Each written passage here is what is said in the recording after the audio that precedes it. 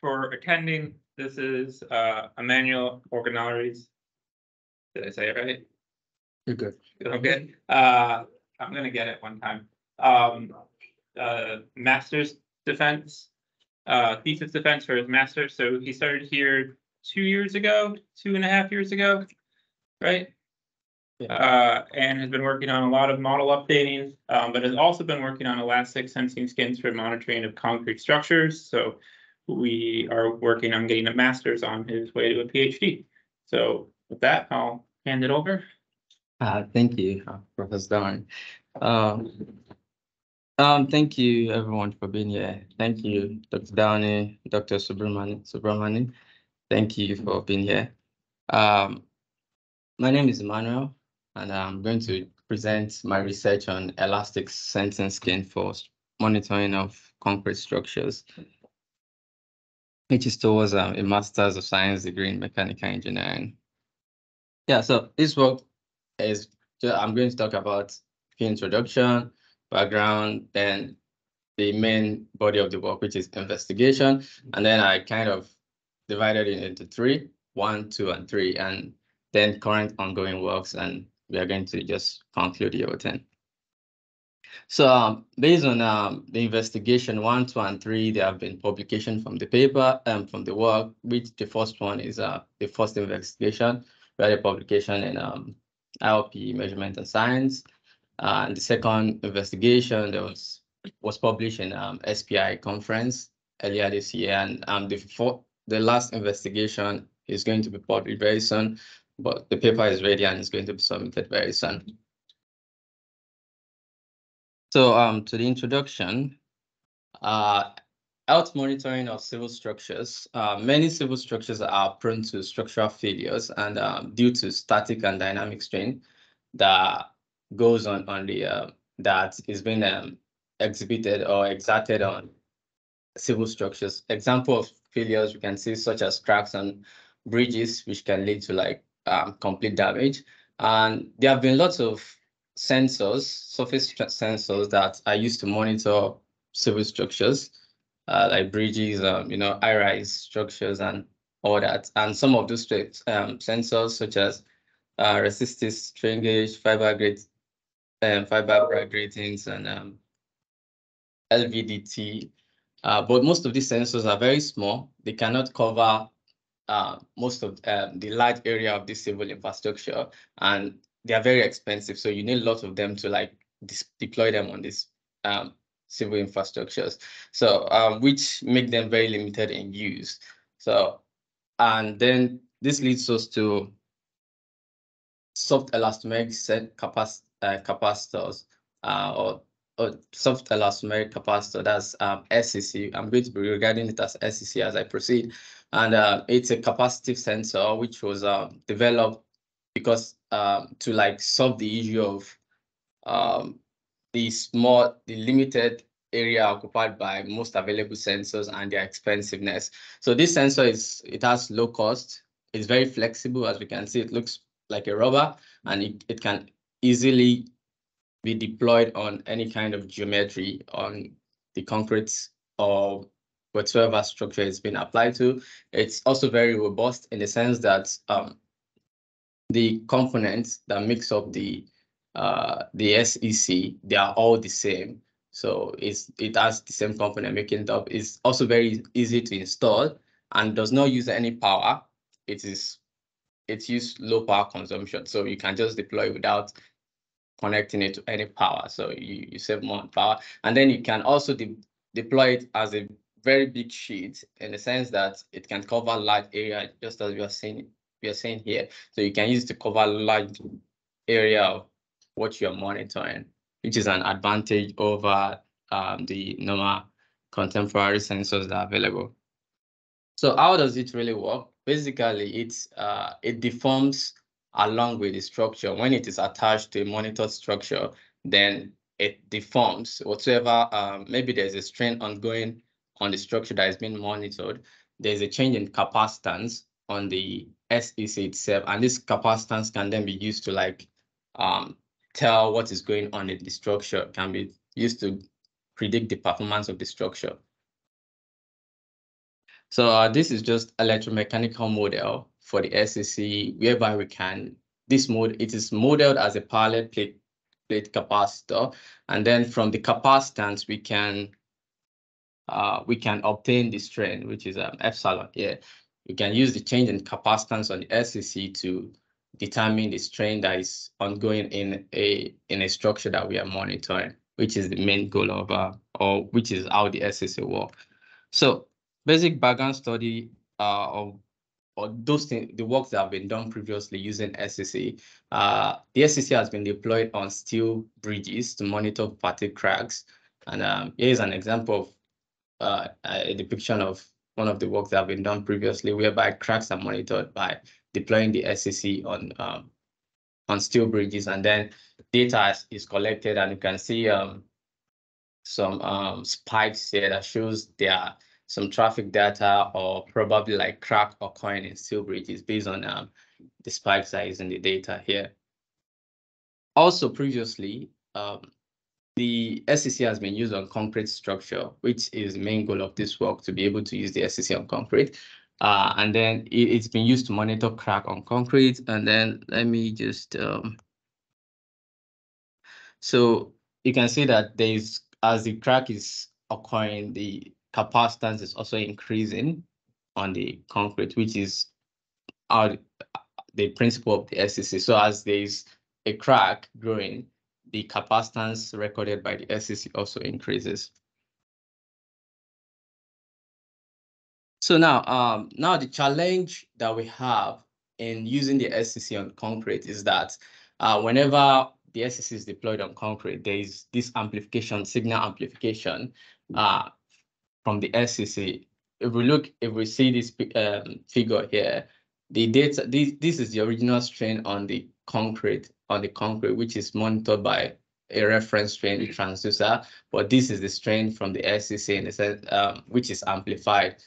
It's more than what is supposed to be, which is the challenge that is because there is a capacitance coupling between the SEC and the concrete that causes the strain from the SEC to be more than it's supposed to be. And that is the main body of the investigation. One now is for us to find a way of reducing the capacitance coupling and making sure that the SEC is working perfectly. So how do we reduce the SEC concrete capacitance coupling? From the investigation, then we had this isolation to isolate both the SEC and the concrete using a rubber plate. And the rubber plate is also similar. You can see it's similar to the SEC. It's very flexible and can also deform as the SEC deforms. So how the isolation work is for us to put a rubber plate between the SEC and the concrete surface in order to prevent the capacitance coupling that's causing the signal amplification. So when there is a deformation on the concrete, it is transferred to the rubber plate, then transferred to the SEC. However, the thickness of the rubber sheet that we are using really matters. We need to use the right kind of thickness in order for us to obtain the right strain from the SEC.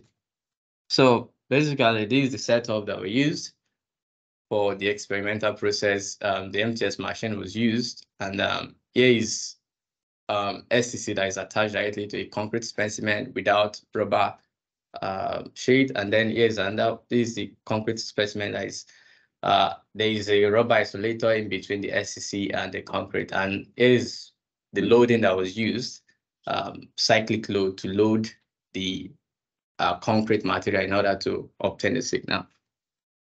And then also the test setup also includes a DIC test, whereby we collect series of images from the loading procedure, and then we analyze it to know the strain on the concrete. So first result that was obtained was analyzed with DIC, and DIC is the one in green, and we can see that the DIC also matches perfectly well with the strain transducer, which is the reference strain that we're using. And here's just showing the result of the first 3 seconds of strain strain increment on the concrete, and this was analyzed the first 3 seconds as strain growths. The DIC basically tells us strain localization on the concrete, and this is just an analysis. As we see that the color gets deeper, compressive strain increases as the loading continues. And then this is the initial results from data without isolation, and this is data with isolation. And we can see that when isolation was added, the SCC strain data and that of the reference strain kind of now aligns, unlike the one without rubber isolation. So we're able to like achieve good result, even though it's not like completely matching, but there was very good improvement. So in order for us to achieve better results, we kind of like use different thickness of rubber sheets and tested different thickness of rubber sheets from like 0.2 millimeter up to 2.8 millimeter.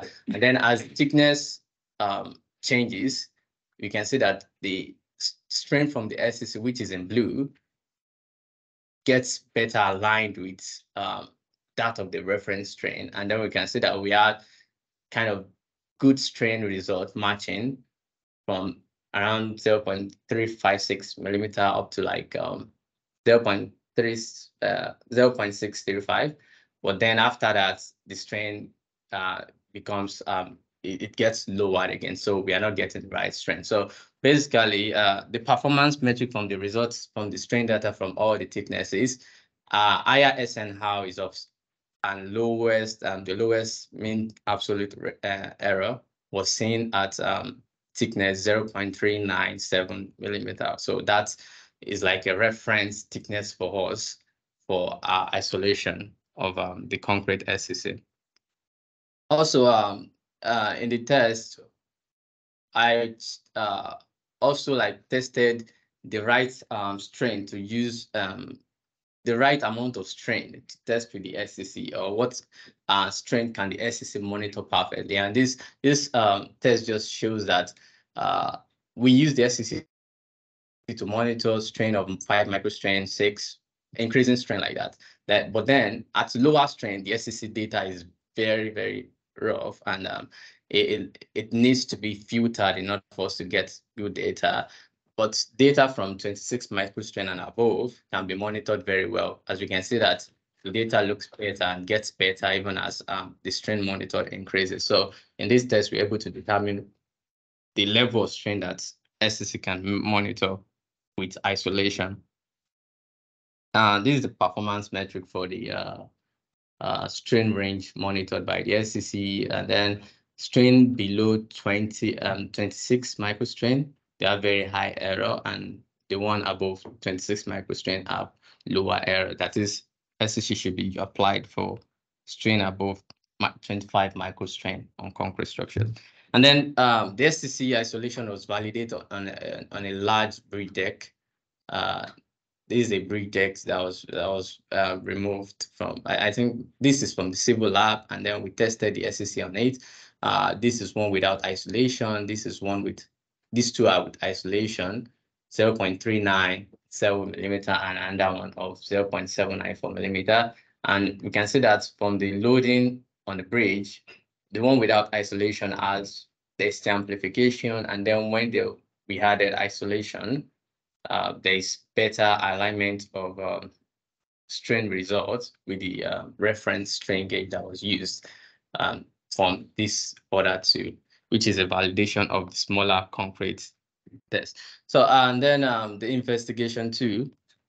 Basically, the need for the investigation too, or the reason is for us to be able to modify the SCC to achieve a compact SCC. Previously, we were using like rubber sheet as an isolator, but then we want to achieve like a robust compact SCC such that we are going to like add an isolation layer directly to the SCC without having to like use an extra layer. So this is the second investigation, and then that was done by adding extra layer of SCBS, which is also a component or part of the makeup component of the SCC itself, but it is not conductive. So it can easily reduce capacitance coupling. So the layer was added on both sides of the SEC. This is the SEC itself without isolation, and the whole thing is the SEC with isolation, and it's referred to here as like the extended polymer SEC. So I might be using extended SEC in this second investigation.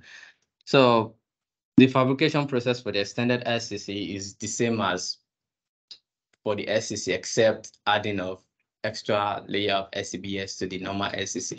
So like cover both the two surfaces of the SEC. So I'm not going to, this is all in the paper and anyone can read it. So material setup for the testing that was done with the second investigation, the same as before, and then we use triangle loading on the concrete this time around.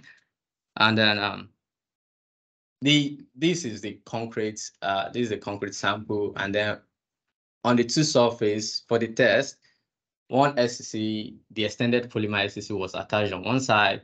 On the other side, we had the normal SEC without any isolation.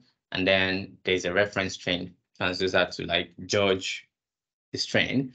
And then the initial nominal capacitance from both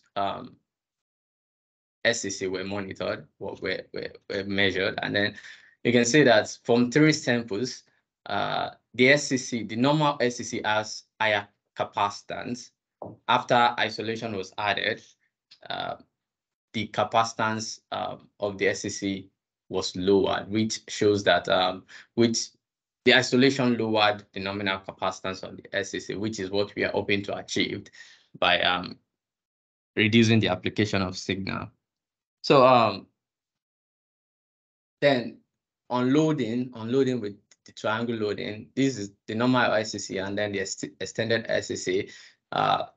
These are loads. After loading was applied, change in capacitance was recorded from both SEC, and we can see when both results are combined together, we can see that the SEC, the extended SEC shows lower change in capacitance on loading compared to the normal SEC because the signal were amplified, and then the extended SEC signals are reduced, which is as we expected. So here is strain data after the capacitance were converted to strain and compared with the strain transducer, which is a reference. We can see that the SEC, the extended SEC matches closely well with the strain transducer compared to the amplified signal of the normal SEC from 3 samples that were used to run the test. So also the DIC was also used to analyze the extended SEC and compare results.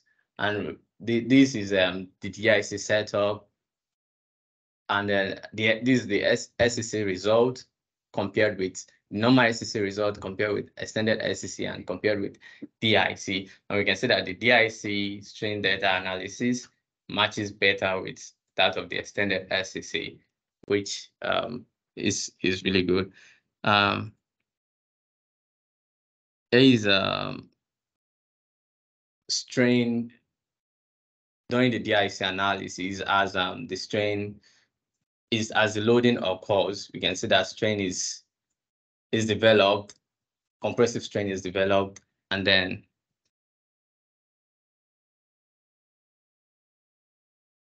compressive strain is developed and then reduces again. It's increases again and then reduces again. So this is just all the NSC analysis. If we want to know how the strain is actually located on the concrete, so yeah, we use this to actually get that. Also, the same as the previous time, from the result here, we analyze the first. This is the first 6 seconds of the cyclic loading, and then we can see that strain increases and then decreases over time using with the DIC, which is as expected, and then but the result matches well with that of the extended SEC compared to the normal SEC. So after being able to achieve the signal amplification reduction, or we have been able to like get a robust sensor, Then the extended SCC was applied towards crack monitoring on concrete because, well, we've been able to solve the first issue and also done under reasonable work with achieving a robust sensor. The extended SCC was used for crack monitoring. Alongside during the crack monitoring process, DIC was also carried out to examine the cracks. So first thing was to check the response of the extended SCC to load using the MTS machine, and this is the strain data from the SCC. It was compared to that from the MTS machine itself, deflection on the MTS machine, and the SCC extended SCC data matches very well with that of the MTS machine in terms of strain.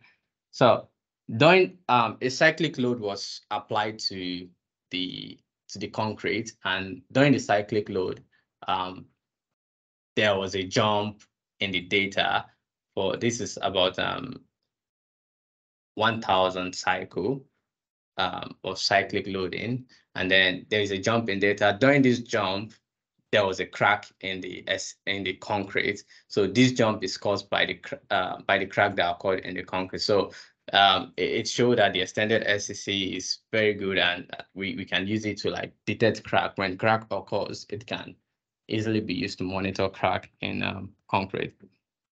So this is just the DIC set of just figures.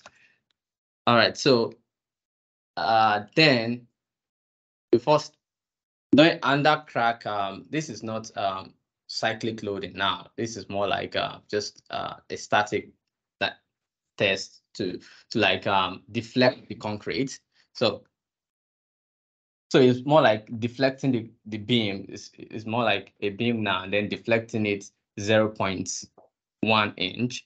So this is all this test is for deflecting the beam by 0.1 inch. So it was deflected down and then released again. So here is the data from this deflection, but during the deflection, no crack was formed. So it was more like just deflecting it and then releasing it back. So there was no crack formed, but it was analyzed with DIC, and then the strain matches well with that of the SCC. Then here is another one, increasing the deflection to 0.015 inch. There was no crack formed also, but then the strain also matches well with that of the DIC from that of the SCC matches well with the DIC, but there was no cracks formed. And then the deflection was increased to 0.02 inches. And during this deflection, a crack occurred in the SCC during the deflection. And then we can see that during the time of the deflection, at about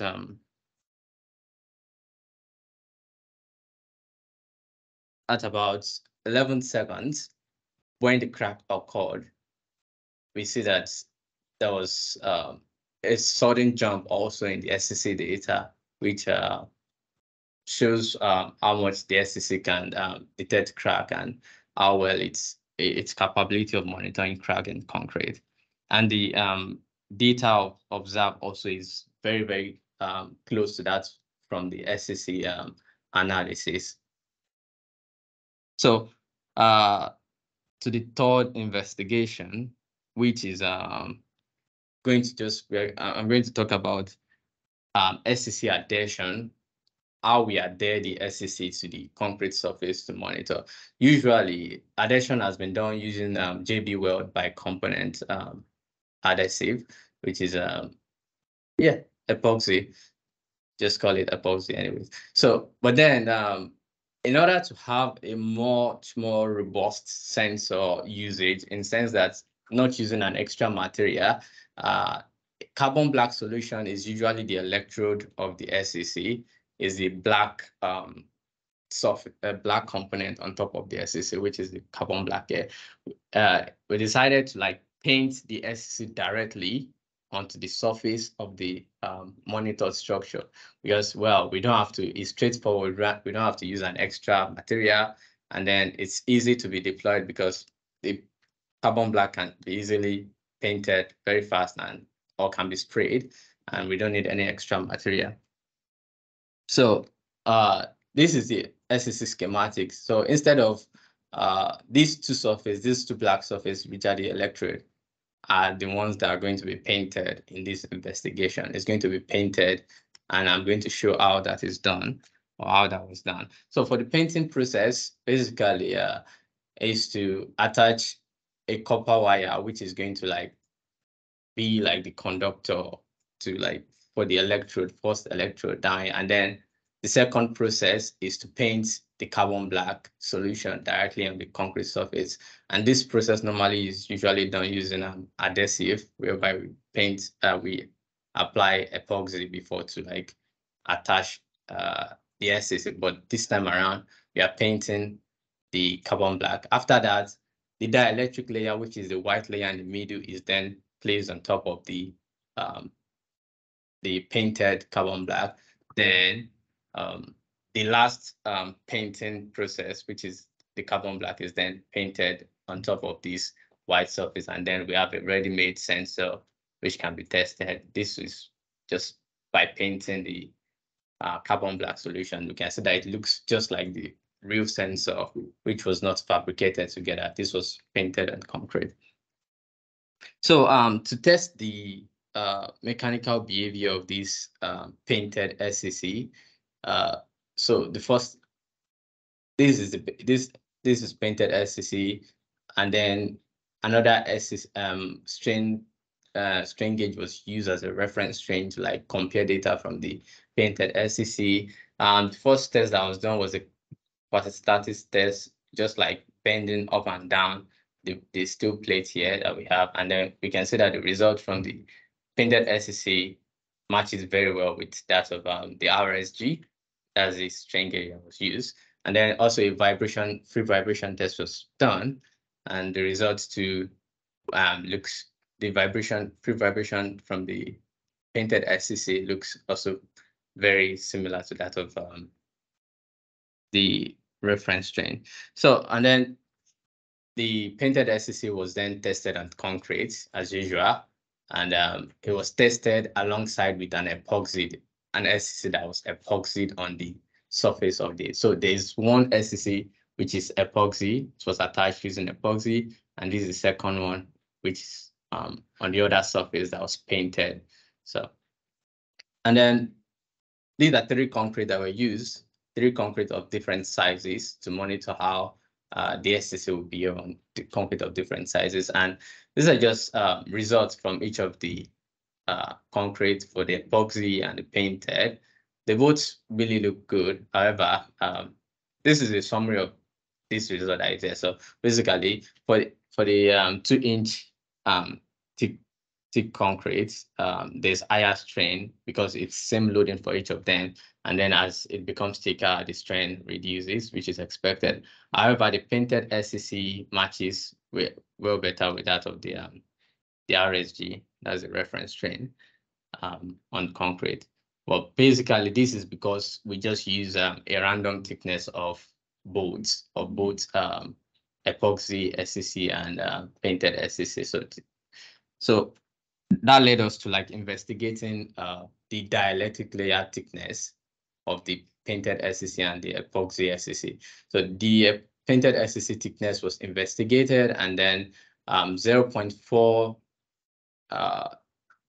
millimeter seems to align better with that of the reference strain, which is very similar to the thickness that we the isolation thickness we investigated in the first process. So if we see here, this is also the summary. So 0.4 millimeter thickness aligns better. And for the epoxy SCC, the thickness was also investigated, and 0.36 aligns better. So most of the thickness expected is always about that 0.04 or something. So shear test was done also on concrete to investigate how because it's a painted SCC. In order for us to investigate the painting, because it's not the same as epoxy, which is very much strong. So to investigate if there is a shear in the surface that is being monitored, how will the painted SCC perform? So this was done using angle bars, and then we can see that they are slotted such that these two sides, two bars can like slide over one another, and as it is placed in the MTS machine, then it is displaced downward, and the two surfaces slide over one another. And we can see here that there is some kind of deformation in this other one. This is from the insert that I'm showing here. We can see that during the dynamic test, we can see that there is some kind of small deformation, which is as a result of the shear in the two angle bar. And then results were collected from both SCC at the same time. So for the painted SCC, when there was no test going on, the signal from the SCC is very static, which is good. Same thing for the epoxy SCC. But during the shear process, increment shear was applied, and then we see that for small shear, yes, the painted SCC had some kind of backward or reversed signal until when the shear becomes larger. But for the epoxy SCC, the shear the test looks better compared to this, and this is combination of both results, and we can see that the epoxy SCC really did well here compared to that of the painted SCC, and I believe this is a result of the fact that the carbon black solution was painted in between two shearing surface, so that could have been the result for why this occurred here. So currently, I'll just talk about ongoing work. Right now, we are deploying the SCC on bridges right now in order to monitor bridges. Since we are still doing the laboratory test, but then it's time for us to like go on and then see how much our work is actually doing on real world bridges. And then we deploy these are strain transducer, which are references, and then we can see here that we also have SCC that's been deployed on the bridges. So all the tests that we have done before on the bridge, we are going to be testing all the works we have done, which is the regular SCC, the extended SCC, the painted SCC is going to be tested on the bridge. And first, the preliminary data we obtained is traffic monitoring on the bridge, but this data is from RSG, the RSG reference strain transducer, and then during this red dot shows when cars is passing over the bridge, so it's more like traffic times, and then we can see that there is it's showing there are spikes during traffic period on the bridge. This other last sensor is more like it was in the vertical direction, so there was no strain in vertical direction. And this is from the SCC. Basically, the SCC did not record strain, and this is most likely because the traffic was not high enough for the SCC to sense any signal. Because, well, I said before that the SCC is needed to sense strain of above 25 microstrain, which the traffic is not able to produce. Maybe it's not up to that. So probably we are going to be like, loading the bridge with much higher stuff, truck or something in order to like get better strength or get good response from the SCC. And this is still currently ongoing right now. So to conclusion, effective reduction of capacitance coupling, which was achieved in the first investigation, as we have been able to publish that in a very good journal. And then this work also we were able to achieve a compact SCC. The SCC was modified. All these works are novel. They have not been done before. So which is really good because we're able to like redesign the SCC to be able to be useful on concrete infrastructure. And then the extra layer of SCBS was able to achieve lower nominal capacitance. That's the modified SCC. And all the results were validated through digital image correlation.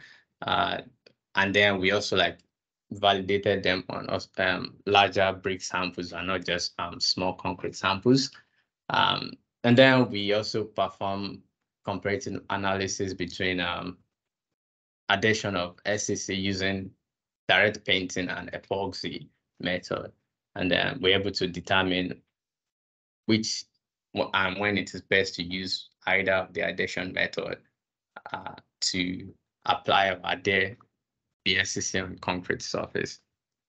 So, all right, I already said this before the publication from the work that was done.